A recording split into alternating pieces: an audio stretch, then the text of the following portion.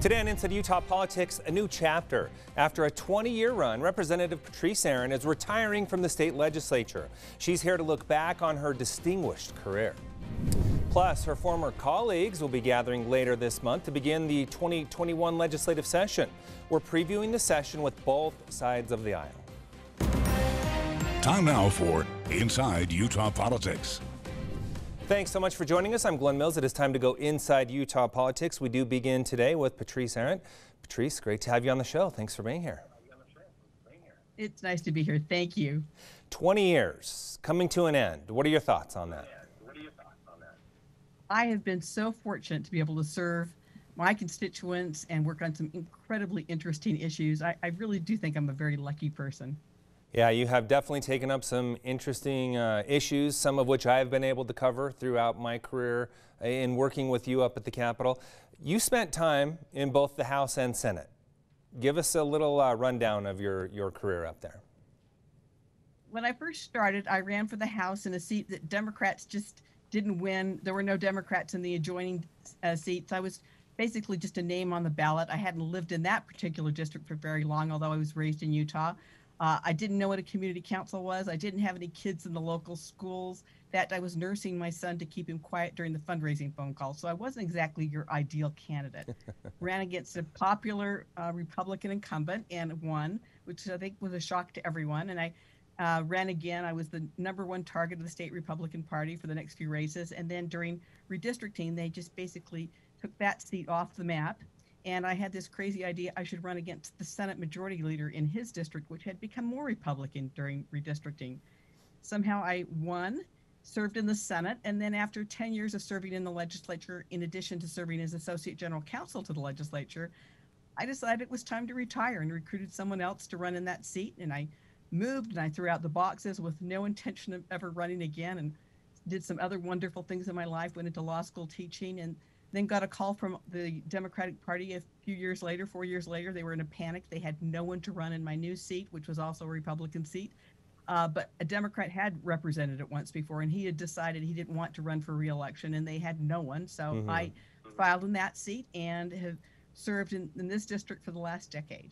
Let's get into some of the things you're most proud of. As you look back over the years, what are the bills that you are most proud of that you were able to get through the legislature? Let's see, I've passed almost 90, and which one of my children do I love the most? There are so many wonderful things I've been able to work on. I'm the founder and the co-chair of the Bipartisan Clean Air Caucus, and since we started that caucus in 2013, we've passed more clean air legislation than in the prior history of our state, and I've passed a lot of those bills. That's been very important to me.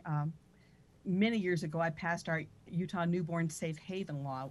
Very few states even actually had laws like this. We were concerned about babies ending up in dumpsters when their moms would get pregnant, often not admit to themselves they were pregnant, panic when the baby was born, and instead of keeping their child or putting their child up for, a traditional adoption, which would have been great, they did some very dangerous things with their children. So we wanted to give them another option, and that law still exists today.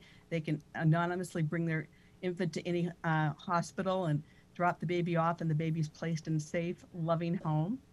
I've also worked on legislation to make it harder for those who want to steal our identities, and I've worked on children's health care legislation.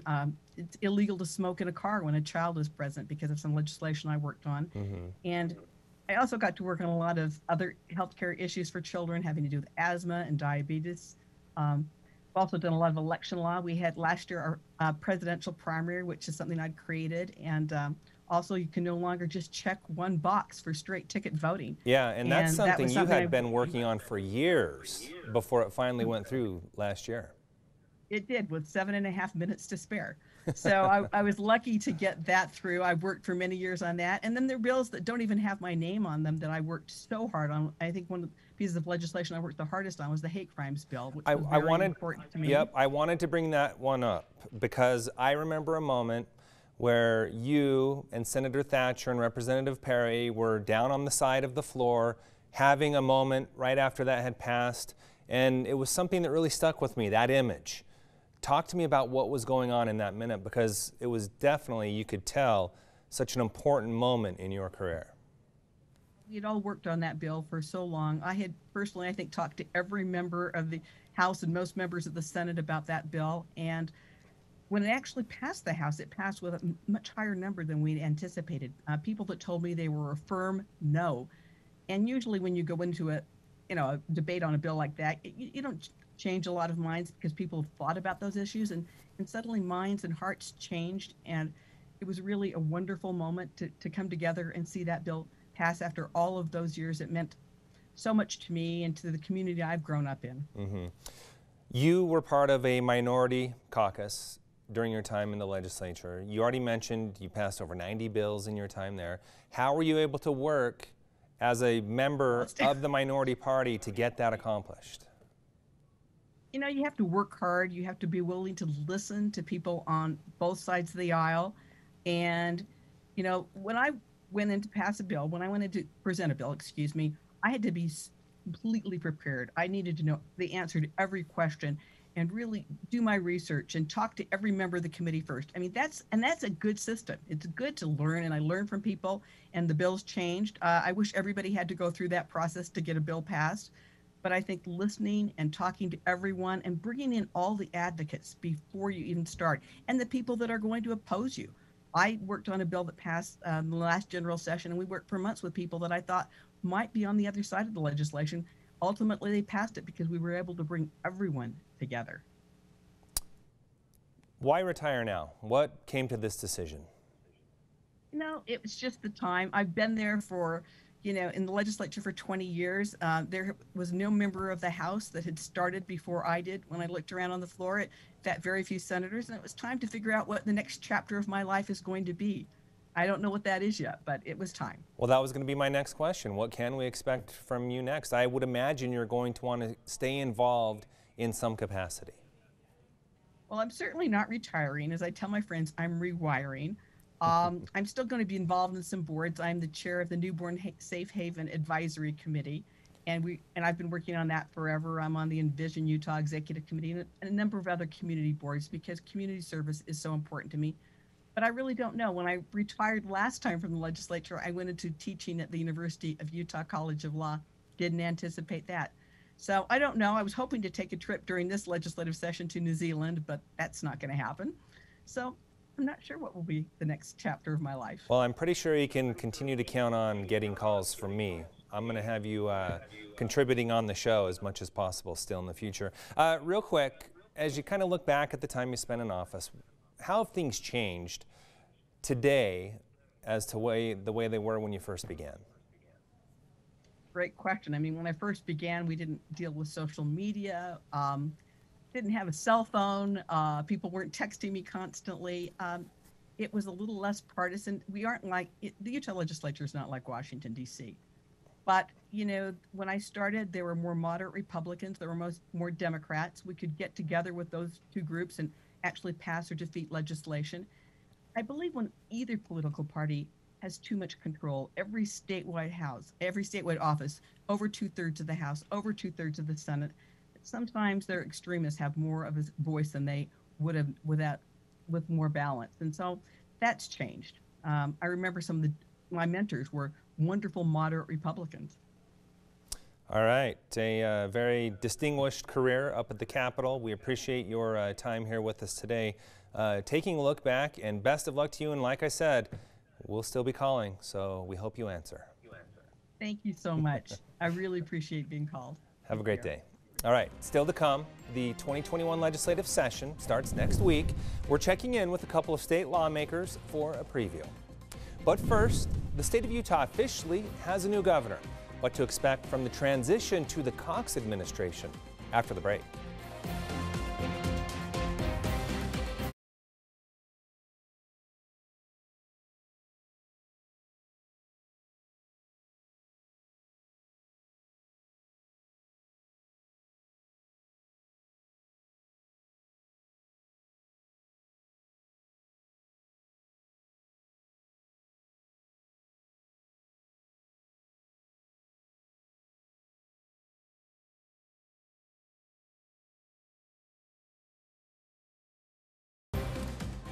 Just hours after officially being sworn in, Governor Spencer Cox handled the first item on his agenda, signing an executive order to get rid of potential barriers in the workplace.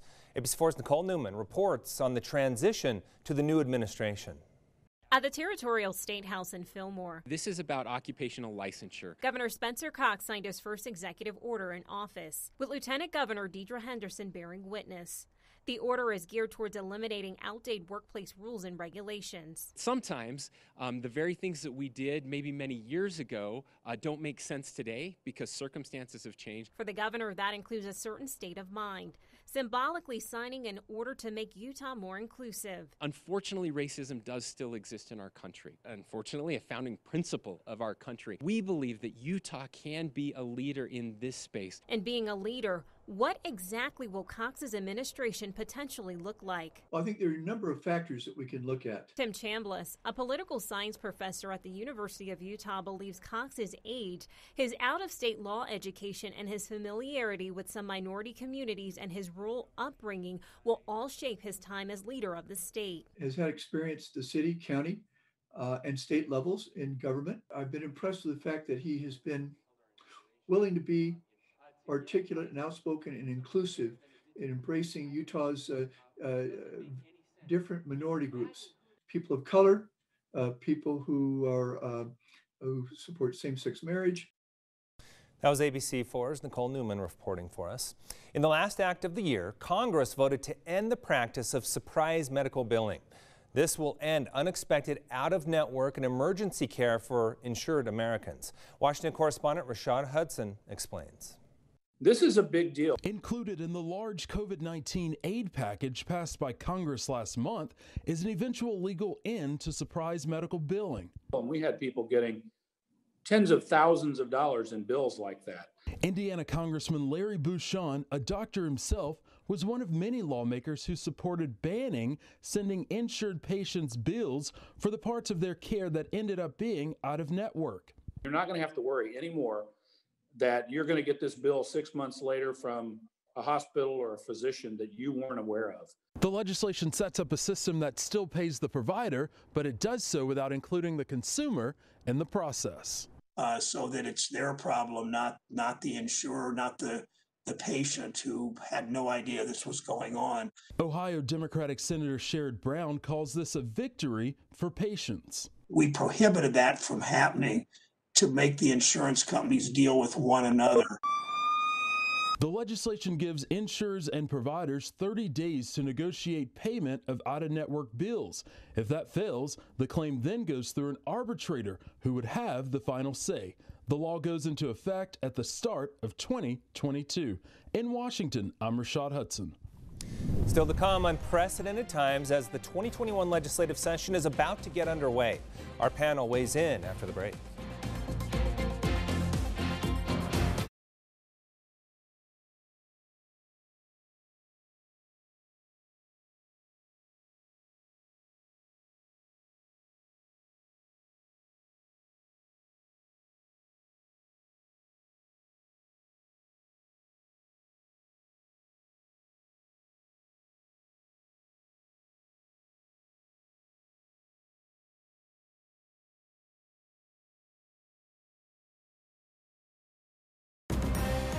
You're watching Inside Utah Politics. Time now to preview the upcoming legislative session with the Inside Utah Politics panel. This week we have State Representatives Candace Perucci and Jennifer Daly-Provo. Ladies, welcome to the show. Thanks for being here today. Thanks for having us. Let's first dive into the overall feel. Here we are about a week away, and this is an unprecedented time. We started to see the impacts of COVID at the end of last session, but definitely still different as we approach this upcoming session. Representative Perucci, let's start with you. How are you feeling in this time as we approach opening day?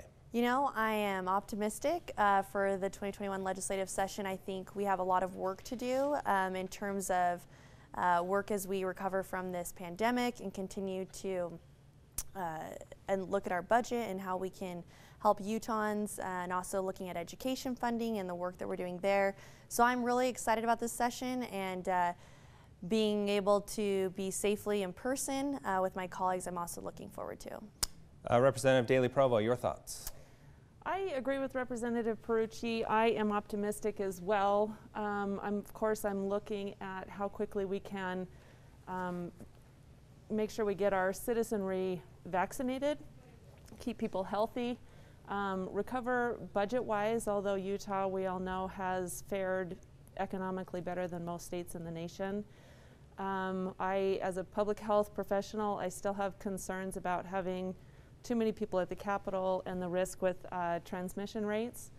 But I know that I have confidence that everybody will do everything that they can to make sure that we all stay safe and to protect and respect the health and safety of others. Well, let's get into process. What can we expect process-wise? Representative Perucci already mentioned you look forward to being there in person. Will most of it be in person? Will there still be some online elements of this as well? It'll be a hybrid. So members can opt in to be online or in person. You are required to wear a mask in person, and we will be doing testing 1 to 2 times a week of our members. And then there will also be safe workplaces set aside in the Capitol for individuals who do need to be up there. It is open to the public, but also, again, the opportunity to participate online is available and participate in public comment that way, which I think is important. Obviously, the sanitization process, and just in general, making sure we're doing everything we can to be safe while meeting is important. Representative Daley-Provo, do you plan to be up there in person? I do as much as I can be. I will participate remotely where it's reasonable, but you know, the legislative process is a very personal process and is based on relationships and critical conversations. So I do plan to be there when I can safely. We have a lot of colleagues and constituents who depend on us being effective and efficient.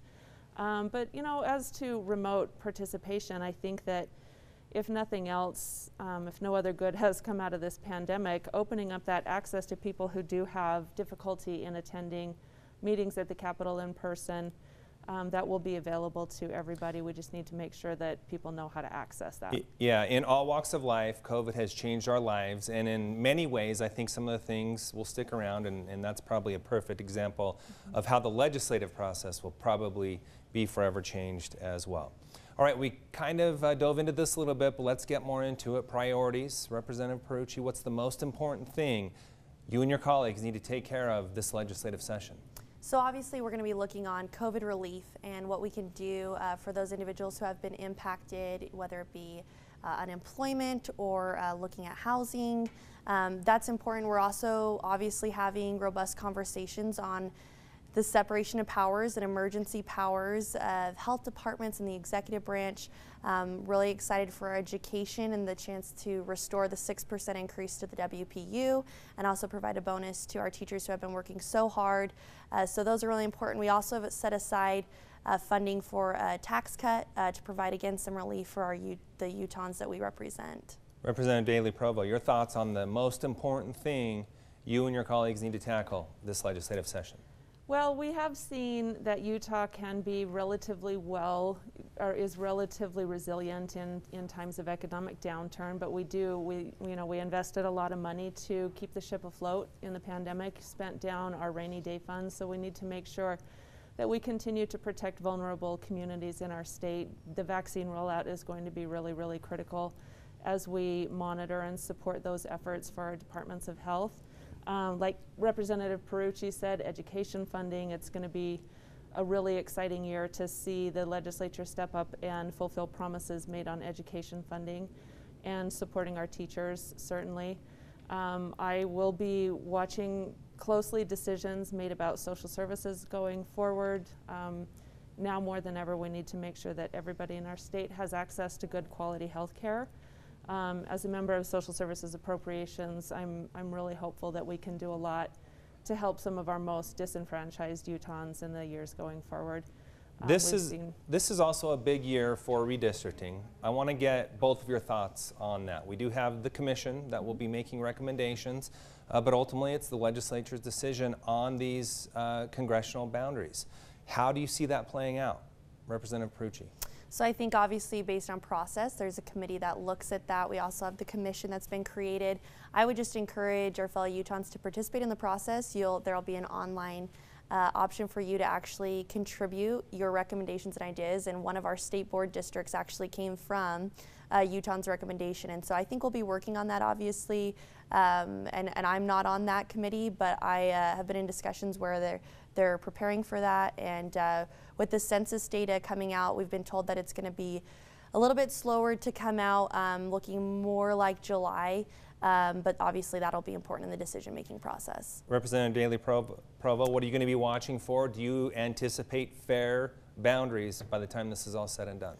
Well, I certainly think that everybody goes into this hoping for the best and most fair process that we can implement. I was really actively involved in the redistricting process 10 years ago in listening to those discussions, and I think that our state would be a lot better off if more people felt enfranchised by our congressional representation. But I also am more personally interested in seeing what kind of changes come about in our state legislature as well. I want to get both of your thoughts on another important issue. You take a look at what's happening nationally, just so much division and divide. On Wednesday, we saw Congress dispute the election and everything that played out from that. Why is it here in the state of Utah that the two parties work so much better together in our legislative session than what we see on a national level? Representative Perucci, let's start with you. I think that's a great question, and I think what we're seeing nationally is heartbreaking. And I think we have to get to a place where we view our neighbors who disagree with us as fellow Americans and not enemies. And honestly, I think up at the legislature, we're all there to do right by Utahns and represent our constituents, and we have to work together on that. And I really do think that although we may disagree and have different policy ideas, at the end of the day, we all really do want what's best for Utahns. And I think our constituents need to demand of us that civil dialogue, right, and that willingness to interact. In fact, the system demands it, that we are working together as representatives to form the best policies that we can. Representative Daley Provo, it's very usual to see a party line vote in the nation's capital. Here, though, a vast majority of our bills will have bipartisan support. Mm-hmm. Why is that? Well, we do have a long history of a collaborative process, and as a Democrat in Utah, I can't pass any bills without Republican support. And I've also really always prided myself on really striving and finding those areas where we can find common ground. That doesn't mean that we're not going to have conversations about difficult issues where we don't necessarily agree on issues, but I have so much respect and admiration for my colleagues on both sides of the aisle, and you know, this is one of the beauties about being able to attend the session in person even through the pandemic, is that personal relationship and those interactions and how critical they are. It's one of the reasons that I love working on state level policy, because I know that we still have a great opportunity to get meaningful work done. That doesn't mean that I'm not always going to push the boundaries on things that I really believe in, my constituents really believe in. But you know, I am provided that respectful space for dialogue and conversation as much as any of my colleagues. Okay, we have about a minute left, but I want to give both of you the opportunity to give us a real quick rundown of what you are working on individually. Representative Perucci. So I'm working on a bill that addresses emergency contracts, as we've seen, and putting some more transparency and accountability in the process and limiting that to a 30-day contract and requiring it to go to a competitive process after that. I'm also working on a military retirement income tax exemption. We're one of the last few states that tax military retirement income. I have a few other bills I'm working on, one that's looking at domestic violence. We've seen an increase in lethality during COVID, and what resources we can provide to our officers, and a bill related to impact fees for my area. Okay, Representative Daley Provo, what are you working on? So one of my top priorities is to finally get some infrastructure in the state to break down the digital divide. We've seen during COVID more than ever how critical access to high-speed internet is just to participate in everyday activities, including school and work, and we still have a lot of areas where those are significant. There are significant barriers for people, so I'd like to look at that. Okay. Criminal justice reform. Access to health care and medications for vulnerable communities. All right. We are unfortunately going to have to end it on that note. Great conversation, though. Looking forward to covering the session, and thank you so much for your insight today. Thanks, Glenn. Thanks for having us. Stay with us. We'll be right back with more Inside Utah Politics right after the break.